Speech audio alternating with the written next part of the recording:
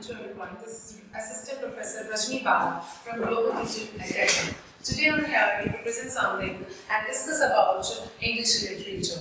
So let me introduce about myself. Actually, I have the experience of teaching of 5 years in different universities, Delhi University as well as Punjab University. So I'm teaching over here English literature and the different phobia which is going on in your mind. I just want to clarify that English is not as difficult as it is considered. So initially, starting with the British history. Before that, this is to be considered that English literature is not as difficult as it is considered. English literature, if we read according to the different aspects, so it will become very easy to understand literature. English literature, people think that this is everything. Without literature, we can't see and perceive about the world. Those people who have read literature, they know that parametric, ideology, hegemony, everything, how the country is being run by different officials and bureaucrats. So, literature gives us the third eye to understand the literature and the society. Literature is a reflection of the society. So, starting from the British history, that is very, very important in the part of syllabus. Even the people would be subjective or objective. Because without a British history, we can't crack any paper or we can't give any subjective or objective paper. If you go through any paper of subjective, so sometimes it is given that to give that characteristics of that thing, and the comparison with the world literature only is with the British history. Because British literature is considered as the beginning of the literature. No doubt literature is written in India as well as in other areas, in their own mother tongue. But English literature, since English has become English has become an international language, that is why English is so prominent that nowadays people consider it to be proud to write in English, and it can become the genre in world literature and it will be read by the different people. Now, I'll start with the British history, why it is very important how the questions are being by different examiners. So I'll think about British history. Initially, British history, before starting British history, we must be aware about that British history is divided into different eras or ages, but this is not a proper bifurcation according to that age. But we have to make that to make us convenient to understand British history. British history, people start from Chaucer age, but it is not so. We have to start from Celtic age and we have to finish till pro-postmodern age. And people are not aware about pro-postmodern age even. That starts from after 9/11 American fiction. So let me introduce about British history. British history, we have to divide and we have to read according to 3 different parameters. First is historical background.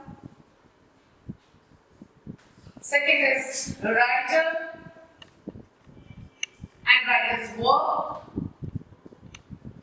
And third is writer's contemporaries.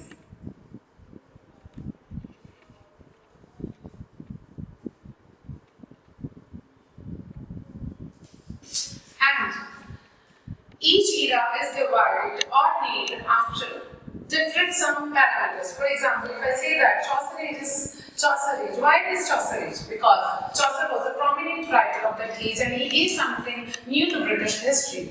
That is why the age is named after him. Though the age starts from 1340, we see that it ends on 1400. But still, we say that, and Chaucer's birth was 1343. But still, we consider that the age starts from 1340 and it is considered and it is named after Chaucer. So, we start from Celtic age. If we want to cover British history, so we have to start from Celtic age. After that, Roman period. Third one, we have to start from Anglo-Saxon. Fourth one, Anglo-Norman. And after that, Chaucer period. Sometimes questions are from here and sometimes the questions are not from here. For example, in Roman age, if we don't do this type of parameter, Roman age, we are not aware about the whole history. It means Roman age is about something related to religion. Because when they came in the country of England and they conquered over there, they gave something that is related to religion and which is named Catholic religion. And when Catholic religion came in England, people started to write, and before that, the oral tradition was prevailing in England. And now jump to another is that is Chaucer period. After that, Chaucer period, the Safdarjung period. Next one is early Renaissance period. Mostly people are not aware about this age, early Renaissance. They mix with or they blend with the Renaissance period, but it is not so. Early Renaissance is like seed who sprout later on in the Renaissance period. So we must know about early Renaissance period. And after that came Renaissance period. 91 after Renaissance Jacobean period. I'll take one example of the question and how the questions can be asked by the examiner. Renaissance period, Jacobean period. One time there was a question in the paper that the Stuart period in England. If I start by Stuart period, and they gave some that time period 16, that is 49 to 1660. Which period it is called? The options were: one is Stuart period, Stuart period. Second one, Commonwealth. And the third one is Jacobean period. And the last one is Restoration period. So we must be aware about different periods. The examiner can ask about the history of that period too. For example, Stuart period, people know that James I was ruling over there, and that period can be called Jacobean. So we must know that Stuart period from British history, 7 monarchs from Scotland. Or we can say that from the dynasty of Stuart, they ruled in Britain, starting from James I. And the period with Anne. One that starts from 1603 and finishes at 1714. So it's very important to know about the history of English literature. Like these types of questions can be asked by the examiner. Sometimes he asks about the period of the kings too. Commonwealth literature, this is the answer to this question. Why? Because at the time of 7 monarchs, there was an interim period, and at that time, Commonwealth literature prevailed in Commonwealth. That period started from Puritan age, and Richard Cromwell and Oliver Cromwell ruled in England. So that is why this period is known as Commonwealth period, and that is a break of the dynasty of the Stuart period. The Stuart period started and they conquered the Tudor dynasty. That is very, very important. These types of questions can be asked by the examiner. If I think about the subjective question, so that question can be asked about the specific or particular features of Jacobean period. That is the bloodshed and how it is different from the other tragedies which was prevailing, and what is the difference from the different tragedies. Now I'll start with that another period. After Jacobean period, I'll start another period which was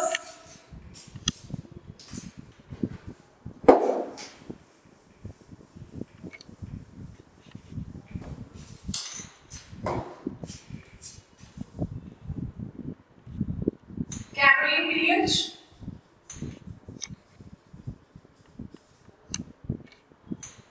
Next one is after Caroline period, we have Commonwealth, and we can say that this period is also known as Puritan age period, because Puritan people conquered their place from the Charles I and they started to rule in the Kingdom of England. Next, after Puritan, and this is based on region,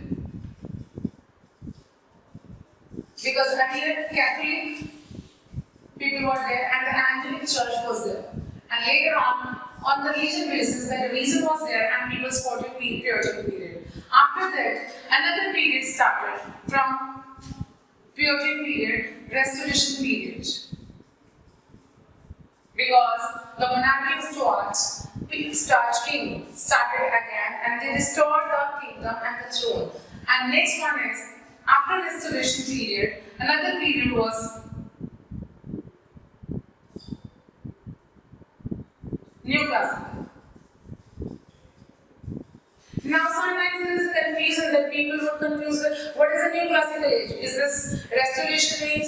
Is this the another sensibility age, transition period and Augustan age? So we must know that this period from 1662 1701 and this period 1701 to 1798 and Augustan period 1700 to 1785 and another sensibility age starts from 1700 1745 to 1798. In transition period, they say that is after 1751, after the publication of the Elegy written on a country churchyard. Next one, after neoclassical period, another age started. Romantic age.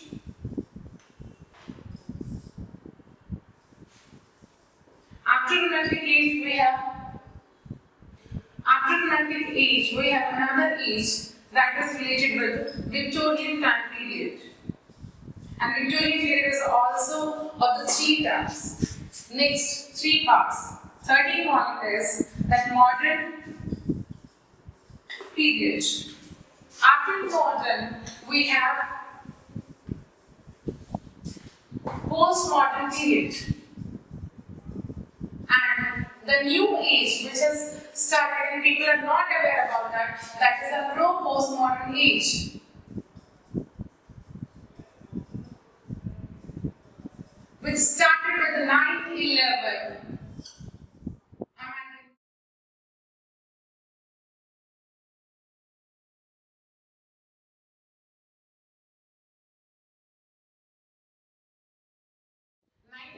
American fiction. This is not only the change of American fiction, but this is considered as the change in the age due to the change in the characteristics of the writing, because here new theory came, that is terror theory. And before that we focus only lesbian theory, queer theory and other theories, post-colonial and modernism and postmodernism. But here the age started with that pro-post-modern age.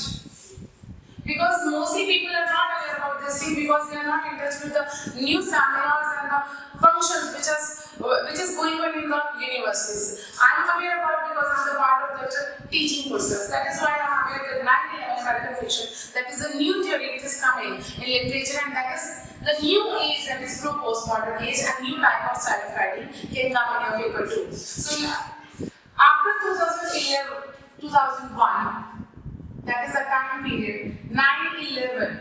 It means 9 means that is the month of September and date is 11, because American people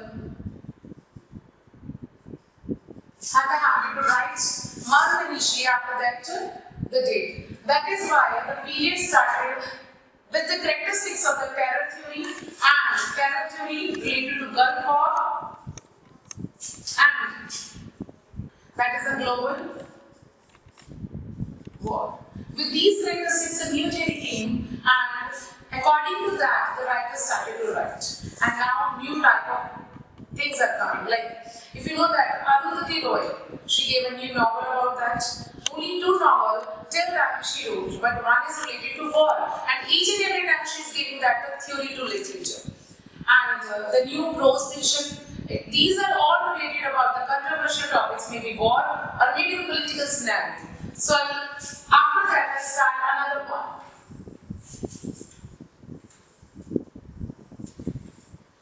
Let me tell you one thing. I wrote about 9/11 American fiction. This is America, not British. But the incident even took place over there. That is why the whole scenario of the society changed after that. No doubt, the event took place only on that place, but the incident and the effects of that terror came in other countries too. So British people were not far behind these things, and they were also affected by the war and the terror theory. That is why the writing is coming like this way. And in India we can say that Arundhati Roy is one of the examples. She is writing about those incidents which are coming now. Now, next one I'm taking, apart from British history, what other is important? Number one, we mark about British history, that is the basis of literature. Without this, we can't build our literature parameter or pyramid. So better to do starting from British history. Another thing is that world literature. World literature means the complete work, but it is not the style of writing. You have to start British, and after that you have to do comparison with other things. Like if I say that British history, the ages, and after that American, I can say that very important. If I do that American, maybe subjective or objective, that comparison can be done. That what era was going on, when the Renaissance time period came in an American period, comparative to British history, that can be subjective or objective. Next one is, after that American has started European literature. Next one is, after that, European literature is Canadian literature. Indian literature, very important area, and Afro-American literature.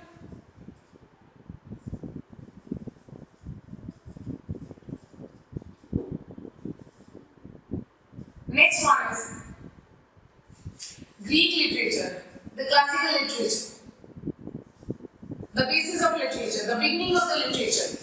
Though it was not in English, but it was in Latin, but it was the basis of these things. Because tragedy started by Homer, and after that, how the word tragedia and the meaning of tragedia, and later on the definitions of the tragedy, and the philosophy started only from this area. And they gave some parameters how philosophers came and gave their theories. For example, if I talk about Plato, Aristotle, and Aristotle, the tragedy and the poetics. Very, very important to know about the special features of the tragedia and tragedy.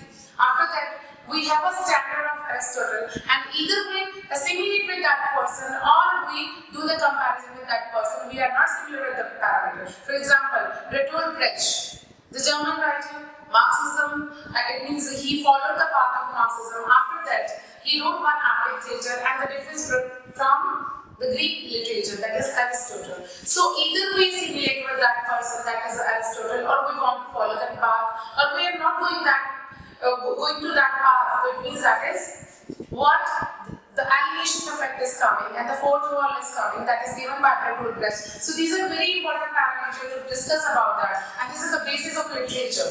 Next one is that Roman literature. It is also considered in the Greek literature. Reason is that because Roman conquered Greek place.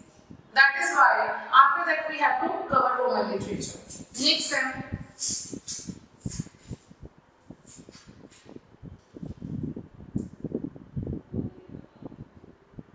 Linguistics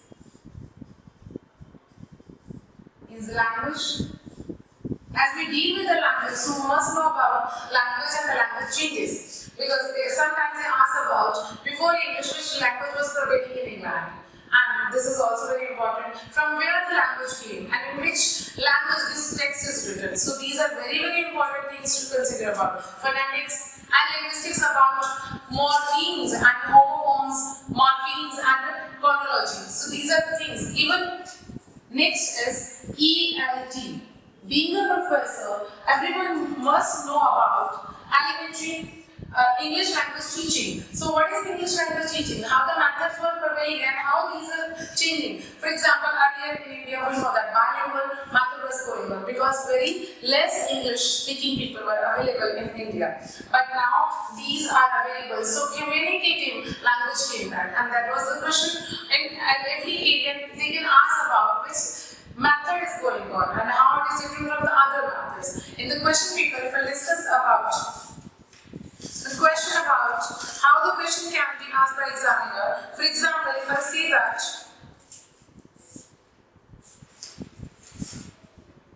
in the communicative approach to ELT, the development of language learning or teaching involves a shift. So we have to opt from the four parameters. One is from Form-based or meaning-based approach. Automatically we say that element English language teaching. Again, if I say that this is form-based, it means we have to follow the structure. Now, it is based on the meaning-based. It means that is the right option for this. Meaning. Because from form we shifted to meaning. Next one is from teacher centered we shifted to child centered. That is also the approach of ELT, and that is a method of communicated English language teaching. Next,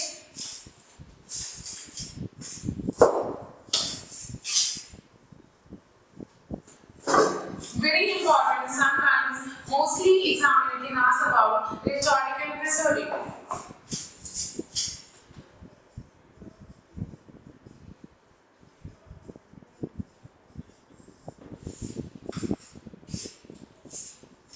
That is another subject of discussion in English literature.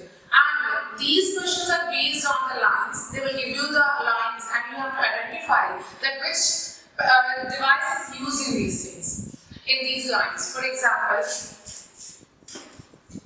if I take one example of this one,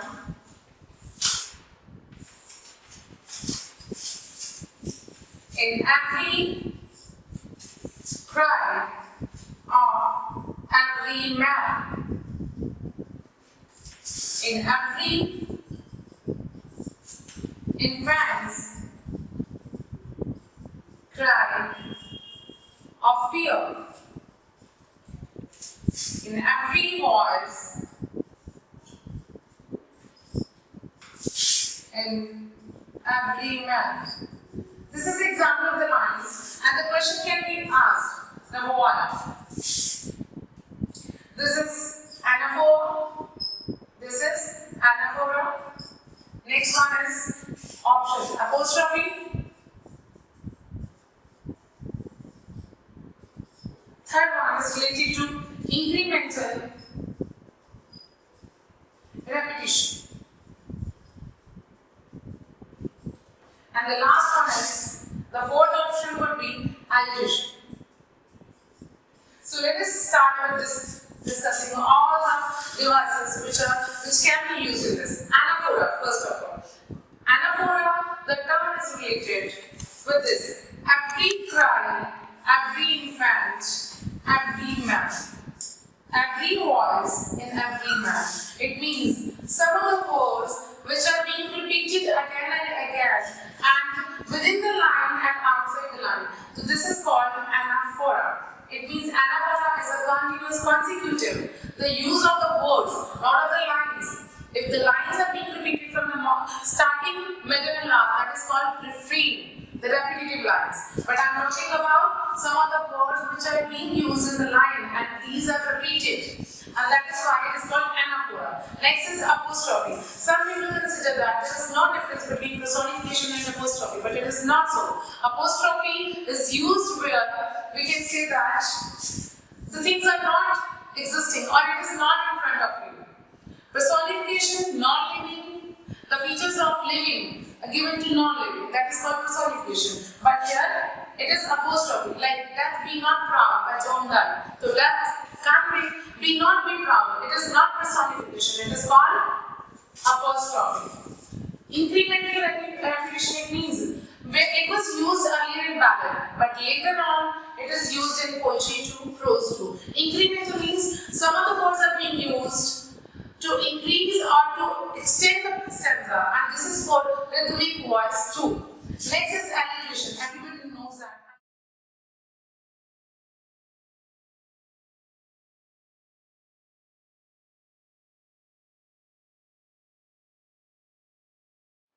So, we have already discussed British literature, that is the major part of the paper. Another one we have discussed, the translation, English language teaching, and another part related to that, terms too. But now the major area which is coming here in any exam that is related to that, world literature. that is taking nowadays a very major role in any paper. So I'm taking one example of Kazao Ishiguro. So Kazao Ishiguro basically belongs to British, and his identity is related to that British Japanese. He was basically Japanese due to some war period in Nagasaki and the American bombing. After that, he shifted to Britain due to the peace environment. But his identity, his roots are from Japan, and that we can see from the work also, that how the writer is the reflection of the society and the culture. Which novel of the Kazao Ishiguro is narrated by Japanese widow living in England and rose in the deconstruction and rehabilitation of the Nagasaki. So Kazao Ishiguro's work mainly deals with these premises, these areas. We can take the example of an artist of the floating board, that is the option in the paper. The console is another one, a view of the hills, and when we are orphans. So if I take the example of an artist of the floating board, that is the time period of this one, 1986, and it was a Japanese artist who suffered due to the 1930s militarism that was prevailing in the country, and the frustration was there, and it was represented by the artist. Artist's name was Masaji Ono, an aging painter, and you know that painter shows what he or displays in the painting whatever he has a vision in the society, and it is represented by Kazao Ishiguro by the painter Masaji Ono. What was the reflection of the society through him? That is a post-World War II. So another question can be created by examiner that Kazao Ishiguro's works or novels which deal with World War I and II. We can take the example of this one, that and Console 1982. That is Kafka style, that nightmarish, and another one musician. Here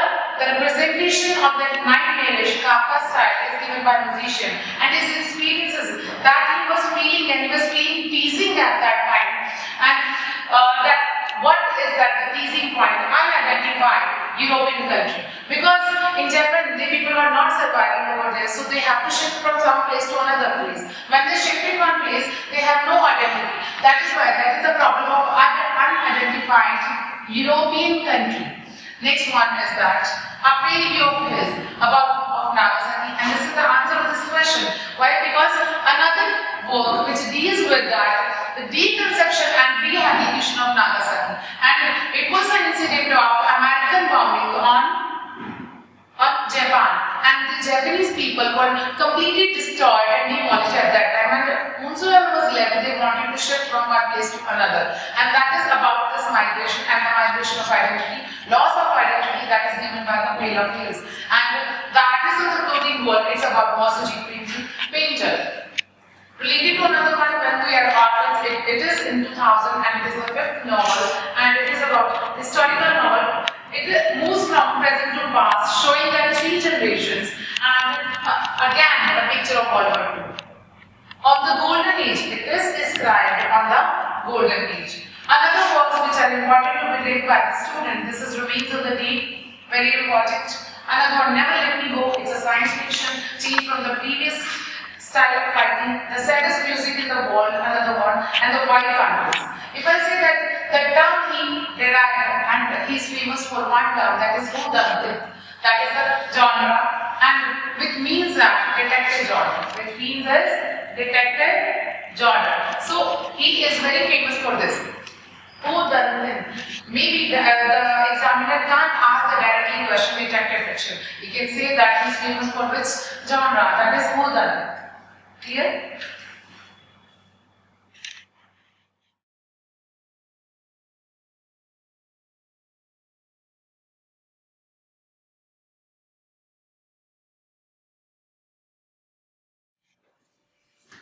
Now I am taking another part, that is American fiction, American literature, which has its own importance in the world literature. So we can't say that world literature can be completed without American literature. So we have to give more importance and focus to American literature. I am taking one example of this. The questions can be made by the examiner. First is related to that identify from among the following list those that can be called war fiction.